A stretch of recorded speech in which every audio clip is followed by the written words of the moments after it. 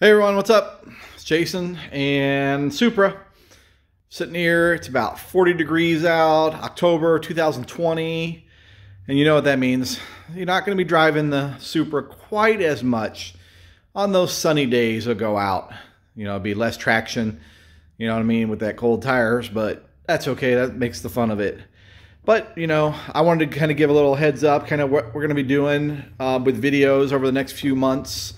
There's not going to be very many car shows going on, and I'm really going to be working on the Supra a lot over wintertime. And I kind of wanted to start with the engine bay and really dress it up, which it has basically, let's say, zero done to it at this point. Other than I just got done installing this Cusco strut tower brace. Now, I just threw it on to see how it looked and how it fit. I am not going to keep it in this color, although the blue is the standard color for this. For these. So, plans.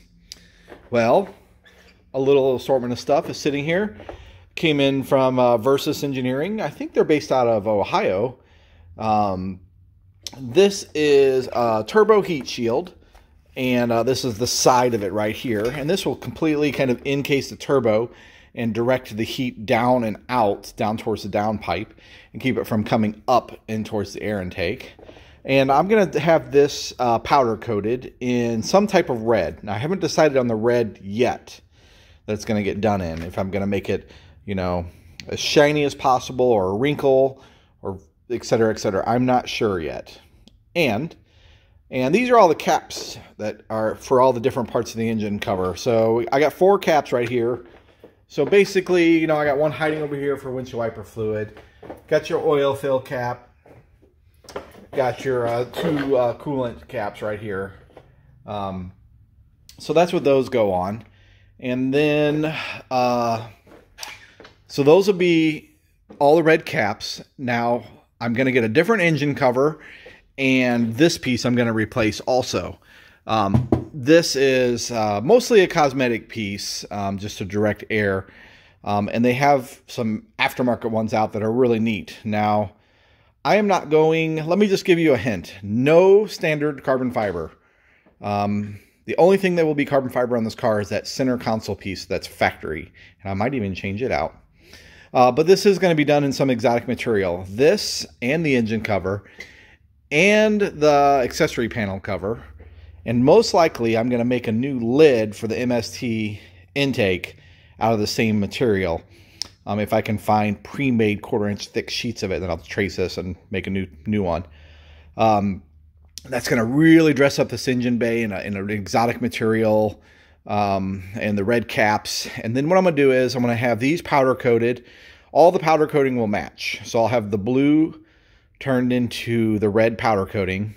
And I'm not sure about the center bar yet, if I'm going to leave it this polished raw, which I probably will, because it kind of will tie into this. But don't hold me to that. I'm not sure yet. So that pretty much will complete the whole entire look of the engine bay. There's not very many other accessories out for the engine bay. I'm planning on maybe using this space right here to list some manufacturers of some of the parts. I haven't decided yet. I mean, I'm not sponsored at all. You know, I just build these, you know, this car for fun and drive it, you know, for fun. So, but I do like to do shout outs. I ask when I'm buying some parts, I ask some of the manufacturers and some of the distributors if they could do a better deal for me, and I'll promote their items a little bit on my website. And on my website, on this YouTube channel. And, you know, and sometimes, oh, I will give you free shipping, Jason, or here's a free extra cap or something. And they do tend to throw something out, you know, throw me a bone or so, make me feel important. But I don't ask for much. But I got this Cusco brace, and I guess while I'm at it, I got the rear inside strut tower brace also. That's the silver bar that's right behind your head, the factory piece. And it's pretty flimsy, supposedly. I haven't taken it out, but other people that have taken it out. And this is the Cusco bar. And then these are holes that are threaded where you could actually do, like, if you did aftermarket seats, you could attach a seat belt to, you know, aftermarket, like 3-point, 4-point harness to. and I don't know if I'm going to do that. But I'm going to also have this bar done in the same red as this. All the red will be the same throughout the car. So even when I get this exotic material done on this, I'll probably add the red stripes to it. And then the other thing I have coming, I forgot to mention, is I do have the charge pipes coming. So this MST one's black, and I'm going to probably have it done in the red. And I think I have an engine brand charge pipe coming that comes in wrinkle red. So I might try to match off that red, or I'll redo it and so all the reds match perfectly. But that'll really make this engine pop when it's open at the at the car shows and for the events that I go to. And that'll really just kind of complete the engine bay. So that just was a quick update, you know what I mean? Just a kind of what's going on with the Supra, over the winter time. That's just one of the plans. Coming up really soon, I'm going to really start tearing into the car for the stereo system. I actually was waiting for this strut brace to come in because I'm going to install it and take all these real precise measurements, because the sub box is probably going to go right up to that. And I need to make sure that the stock bar and that bar, where we're going to fit.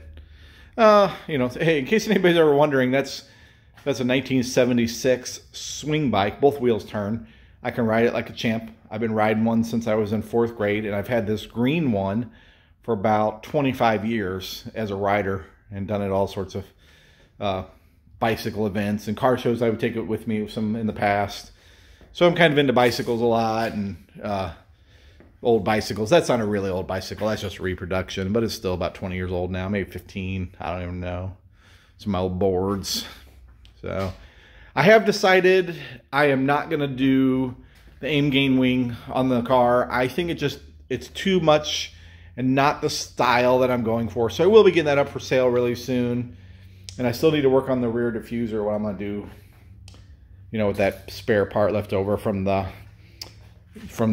Max Orta kit. So, I'll try to keep everybody updated with what's going on. Some videos are more exciting than others, but I really appreciate everybody so far. Hit that 1,000 subs, flew right past that, and, into 1,300s now, and climbing fast. I know for a little channel, it's really silly that I'm excited about that, but I am.